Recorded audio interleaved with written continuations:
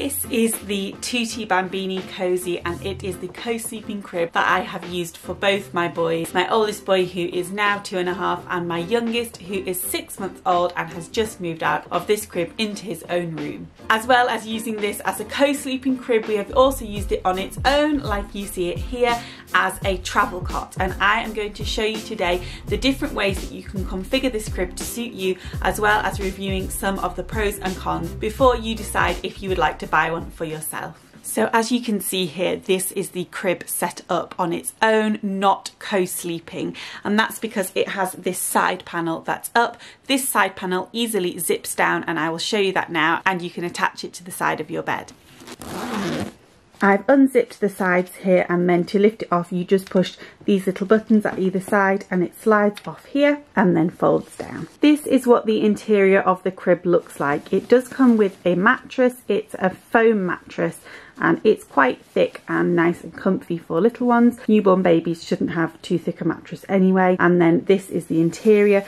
This material here is really soft and it zips off very easily so that you can throw it in the wash. The other side here is waterproof. One of the features that I really love about this crib is the fact that you can set it at different levels. So not only can you set it at different levels according to your bed height, but you can also set it at an angle, which is brilliant if you have a baby that suffers with colic or reflux, because often sleeping on an angle really helps with that. So you can see here that it's got a little number there. That's 1 to show that it's on the lowest setting, and then you just squeeze this button here and lift it. So you can see now that the crib is angled. I've set this one up to 4 and this end to 1, but it really depends on how high you want it to be for your own baby, as well as having a really great sleeping compartment above that fits babies easily until they're 6 months old. I would actually say that they would fit until they're probably about 9 months old. It's also got this really handy tray underneath. Now this tray is actually essential because it keeps the legs from collapsing in on itself, and you'll see that in a minute when I show you how to assemble and disassemble it. But this tray is so useful to have spare nappies on, spare covers, spare sleeping bag, and anything you need for the night. I'm going to show you now how easy it is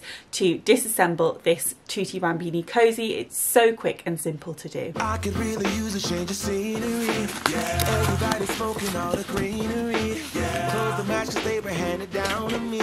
But I'm still fly, I know. I'm still fly, let's go. It could all be worse, I could be a hater like you.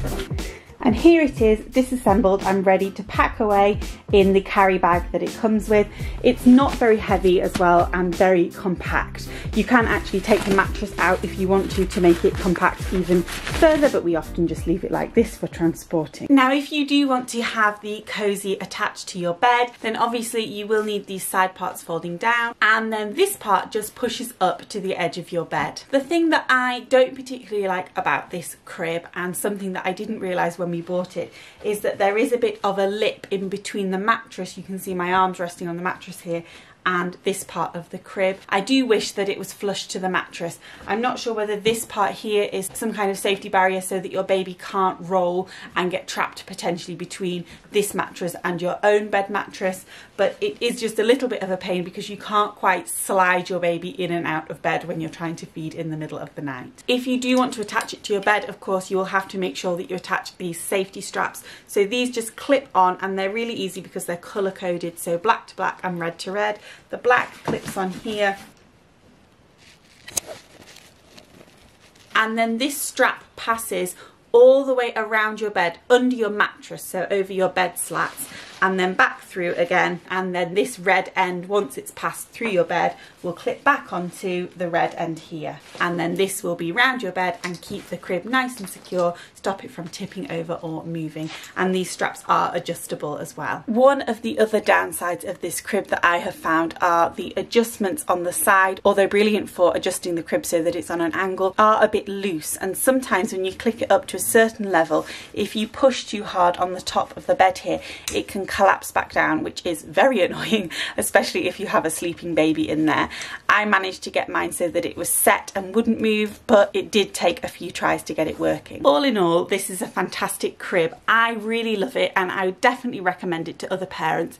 There are a few little problems, as I mentioned in this video, but to me they don't outweigh the overall benefits of the crib. The fact that it's a really good price comparatively to a lot of cribs on the market, and it looks so nice. I think it comes in other colourways as well as this option. One of the reasons that I chose this when we were looking at cribs, and we looked at quite a few different co-sleeping cribs, was how sturdy it was.